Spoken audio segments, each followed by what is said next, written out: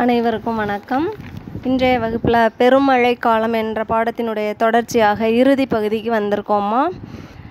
கவனிங்க, உங்களுக்கு நெடுவினால் ஒரு கேள்வி கேட்கலாம். என்ன கேள்வி அப்படின்னா, பேரிடர் காலங்களிலிருந்து தற்காத்து கொள்ளக்கூடிய முன்னெச்சரிக்கை நடவடிக்கைகள் யாவை அப்படின்னு கேட்கலாம்.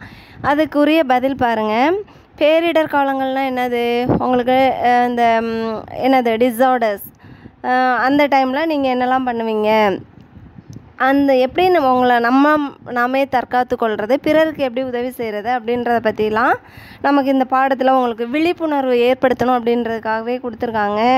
என்னெல்லாம் அப்படின்னா, அதாவது புதிய கட்டுமானங்களை அமைக்க வேண்டும். என்ன மழை பெஞ்சாலும் என்ன இடி இடித்தாலும் தாங்கக்கூடிய சக்தி உடைய கட்டிடங்களை நம்ம உருவாக்கணுங்கிறாங்க. நீர்வழி பாதைகளுக்கான தெளிவான வரைபடம் உருவாக்கப்பட்டு அப்பாதைகளை தொடர்ந்து பராமரிக்க வேண்டும். நீர்வழி பாதைகள்னால் என்னது? கால்வாய்கள். சரியான ஒரு ஆற்றில் தண்ணி நிரப்பணும் அப்படின்னா அதுக்கு சரியான கால்வாய்கள் பராமரிக்கணும். கண்மாயாக இருக்கட்டும், ஆறாக இருக்கட்டும், ஏரியாக இருக்கட்டும், குளமாக இருக்கட்டும், அதுதான் நீர்நிலைகள். அங்கே போகக்கூடிய தண்ணீர் வீணாகாமல் அது ஒழுங்காக செல்லக்கூடிய கால்வாய்களை சரி பண்ணி அதை தூம்பு போன்ற பொருட்களை எல்லாம் உபயோகித்து வெளியில் கசியாமல் சாக்கடைகளோடு வேறு கழிவுநீரோடு கலக்காமல் அதை சரியான பாதையில் செல்வதற்கு நம்ம உருவாக்கி, அந்த கால்வாய்களை உருவாக்கி அதை பராமரிக்கணும்னு சொல்கிறாங்க. அதுக்கு வரைபடம் வேணும். பேரிடர் காலங்களில் நமக்கு வரைபடம் இருந்ததுன்னா இந்த இடத்துல என்னது இருக்குதுன்னு நம்ம தெரிஞ்சுக்கலாம். அது மட்டும் இல்லாமல் சமூக காடுகள் வளர்ப்பு திட்டங்களை சமூக இயக்கமாக வளர்ந்தெடுக்க வேண்டும். புரியுதா?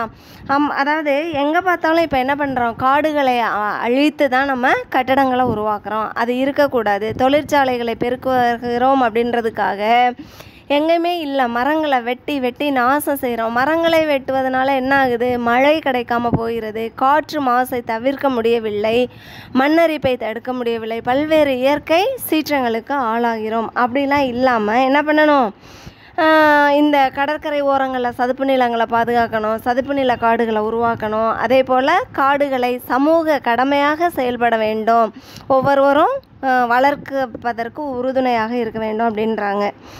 அடுத்தது என்னெல்லாம் செய்யணும் அப்படின்றத பற்றி பார்க்கலாம்.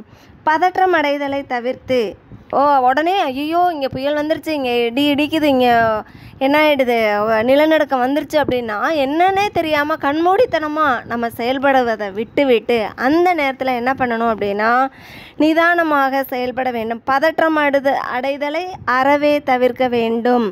அதன் பிறகு வானிலை ஆராய்ச்சி மையம் வெளியிடும் புயல் மழை தொடர்பான தகவல்களின் அடிப்படையில் மக்கள் செயல்பட வேண்டும். என்ன சொல்கிறாங்க அப்படின்ற நியூஸை நம்ம முதல்ல உள்வாங்கி அதன் அடிப்படையில் நம்ம செயல்படணும். வதந்திகளை நம்பவோ பரப்பவோ கூடாது. ஒரு விஷயத்தை திரிச்சு பல விஷயங்களாக மாற்றி சொல்வதை நம்ம என்ன பண்ணணும், அறவே அதை தவிர்க்க வேண்டும். உள்ளதை உள்ளபடி சொல்லணும். அந்த பதற்றமான சூழ்நிலையில் மேலும் மக்களை பதற்றமடைய செய்யக்கூடிய நிகழ்ச்சியில் கண்டிப்பாக ஈடுபடவே கூடாது. அது சட்டப்படி குற்றம். அவ்வாறு இப்போலாம் பார்த்திங்கன்னா நிறைய ஃபேக் நியூஸ், வேறு நிறைய விதத்தில் நெட்டை திறந்தாலே ஃபேக் நியூஸ், அது உண்மையாக பொய்யான அலசி ஆராய்றதுக்கே பல நேரம் ஆகும். அப்படிலாம் இல்லாமல் அது உங்களுக்கு ஃபேக் நியூஸ்ன்னு தெரிஞ்சாலே அதை வன்மையாக நீங்கள் கண்டிப்பதற்கான, ஏன்னா இன்றைய மாணவர்கள் தான் நாளைய தலைவர்கள். ஒவ்வொருவருக்கும் ஒரு சமூக கடமை இருக்குது. அதை பயன்படுத்தி அதை செயல்படுத்தணும் அப்படின்னா நாம் பொறுப்புள்ளவர்களாக நடந்து கொள்ள வேண்டும். அடுத்தது பாருங்கள், தீயணைப்புத்துறை, காவல்துறை, தன்னார்வ தொண்டு நிறுவனங்கள் ஆகியவற்றின் உதவியுடன் மீட்பு பாதுகாப்பு பணிகளில் மும்முரமாக ஈடுபட வேண்டும்.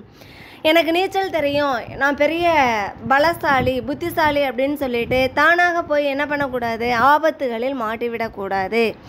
அதற்கு பதிலாக புத்தியை உபயோகித்து, அறிவை உபயோகித்து தீயணைப்புத்துறை, தன்னார்வ தொண்டு நிறுவனங்கள் இவற்றினுடைய கூட்டு முயற்சியுடன் நாம் செயல்பட வேண்டும்.